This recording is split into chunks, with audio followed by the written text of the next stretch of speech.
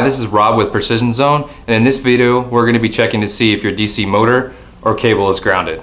Now, as always, before we do any maintenance, we want to make sure the machine is powered off and the power is secured at the main breaker. Now once you've done that, you want to go ahead and verify and check the power on your leads where they connect to the drive, and make sure that you don't show anything more than a volt, and go ahead and disconnect the cable from the drive. And remember, you don't want to ever make a cable or a motor with it connected to the drive, because it is going to damage the drive and then you'll have to send that in for repair. So once you've done that, we're going to go ahead and hook the ground cable to the negative side of our maker.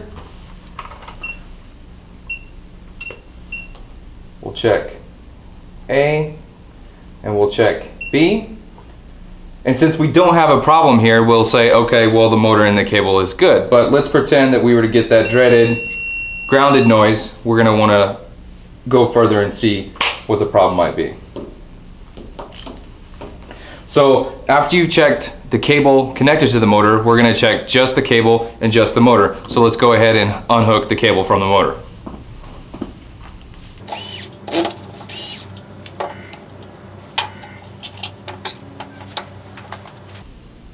Okay, now that we have the cable unhooked from the motor, we're going to go ahead and make the cable just by itself.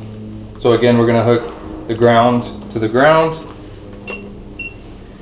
And then we would check between A and B, make sure these leads aren't touching. And since we have 4,000 mega ohms to ground, we know that the cable is good. So let's go ahead and move to the motor. Find a good ground. Make sure we have a good ground. And yep, we got a good ground. So we'll go ahead and check A. And it's building. And it's over 300 megs, so there's no cause for concern. Same thing with B. So, like I said, always after we're done, discharge the maker. Now, if you'd had found anything less than 300 mega ohms, we're going to ask you to bring either the motor or the drive, or either the motor or the cable in, so we can get it fixed and properly repaired.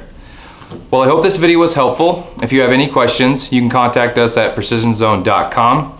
And here we perform free motor evaluations, and we provide 12-month warranties on all motor repairs. Thanks for watching.